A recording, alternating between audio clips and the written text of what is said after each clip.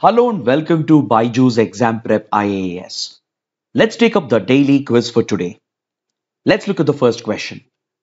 During the 2022-23 Union Budget, the Finance Minister announced the establishment of a dedicated promotion task force for which sector?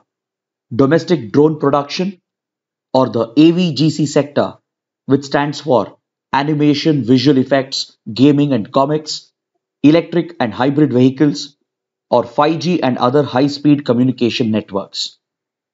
Amongst the given options, the correct answer is option B. While presenting this year's Union Budget, the Finance Minister announced the establishment of a dedicated promotion task force to promote the AVGC sector in India. There was a long-standing demand from the animation, visual effects or VFX, gaming and comics industry for greater support from the government so that India could emerge as the hub of AVGC industry. So in line with this industry demand, the government has established a dedicated promotion task force which will come out with a roadmap to promote the AVGC sector in India. This topic was taken up for discussion because we have an article in the Hindu according to which the government is betting big on animation, gaming, VFX and comics, as India has tremendous potential in this sector. As the country has a number of startups in this sector, and since India has a large pool of talented resources, it believes that India could soon become the content creation factory of the world, which could produce high quality animation, VFX, and as well as high definition games and comics. This industry in particular is expected to benefit from the upcoming rollout of 5G technology, which will enable the sector to capitalize on high-speed communication, thereby driving the growth of the AVGC industry. So the Ministry of Information and Broadcasting has taken the lead to nurture India's AVGC industry based on the roadmap that is going to be laid out by this dedicated task force. Now let's look at the second question. The Coastal Regulation Zone Norms or the CRZ norms notified in 2018 is based on the recommendations of which committee? Madhav Gadgil Committee, Shailesh Nayak Committee, Kasturi Rangan Committee, or the Rangarajan Committee? The correct answer is option B. See, the Rangarajan Committee dealt with measurement of poverty levels, whereas Madhav Gadgil Committee and the Kasturi Rangan Committee dealt with the topic of eco-sensitive zones in the Western Ghats, whereas the Shailesh Nayak Committee dealt with CRZ guidelines based on which the CRZ norms were notified in 2018. This topic has been taken up because we have an article in the Hindu which makes a reference to the CRZ norms. The article itself is not relevant for us as it deals with a political issue in Maharashtra related to the enforcement of the CRZ guidelines.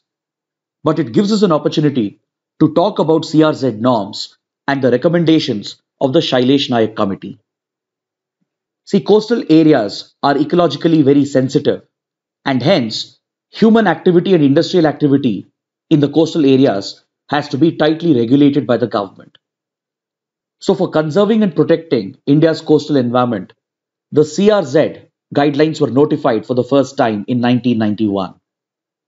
A couple of decades later, they were revised in 2011, and these guidelines of 2011 provided for stringent regulation of economic activities in the coastal areas.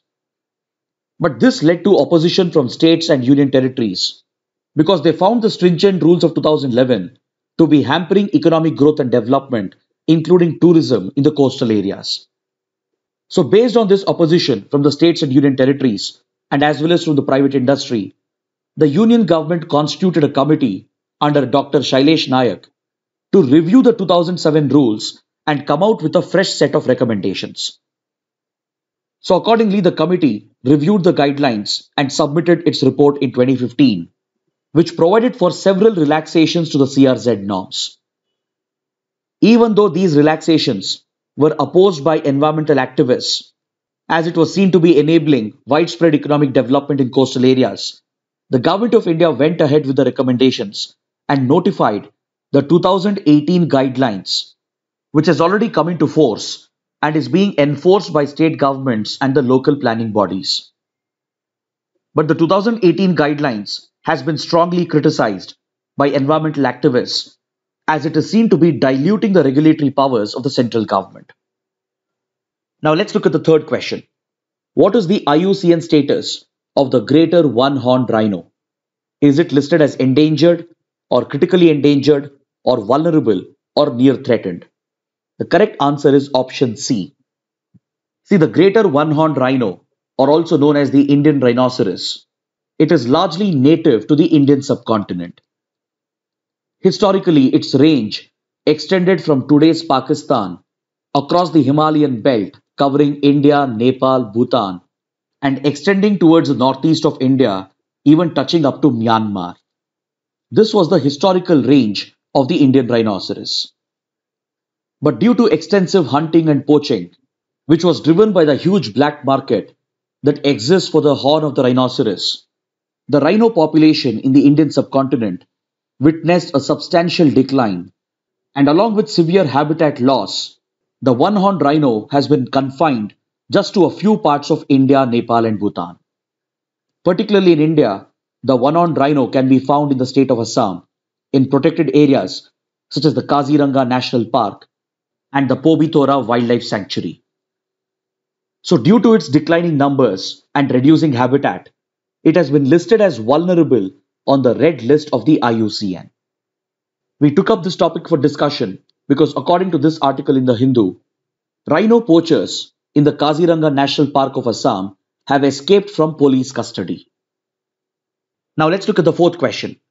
Its objective is to promote smart, sustainable and inclusive growth and employment opportunities with regard to maritime economic activities. It emphasizes on integration of development of marine economy with social inclusion, environmental sustainability, combined with innovative business model. It is reflected in Sustainable Development Goal number 14, which calls to conserve and sustainably use the oceans, seas, and marine resources for sustainable development. This model of marine development is known as blue economy, sustainable marine strategy, ocean economy, or both A and C. The correct answer is option D. The description given here refers to blue economy, or also known as ocean economy. This model of coastal and marine development is promoted by the United Nations and as well as by several countries and several international groupings. This model, referred to as blue economy or ocean economy model, focuses on the sustainable exploitation of marine resources, and it gives priority for social inclusion, environmental sustainability, and promotion of inclusive growth in the coastal areas. Under this model, there are two key principles. One is the promotion of sustainable exploitation of marine resources, and two, ensuring that the benefits that arise out of the sustainable exploitation is largely used for promoting the socio-economic development of the coastal communities. So this essentially is a sustainable inclusive model of growth which is being followed by several coastal states. This unique model of marine economic development finds a mention in this article in the Hindu, which refers to consultations between the foreign ministers of India and France.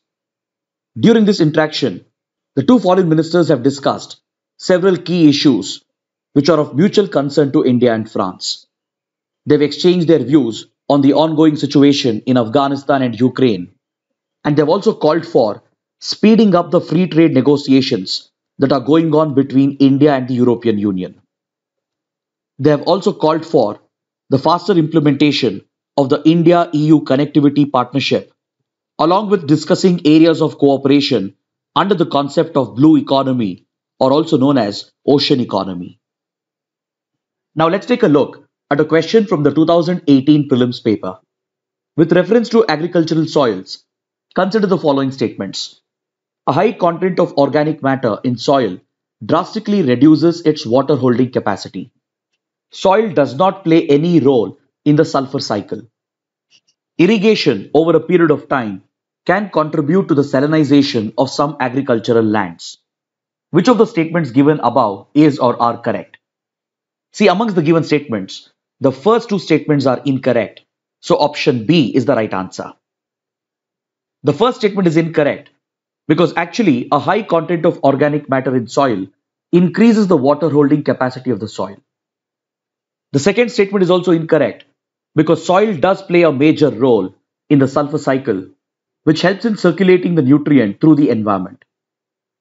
The third statement, on the other hand, is correct because overuse of irrigation can increase soil salinity, which in turn affects agricultural productivity. Now take for example the state of Punjab.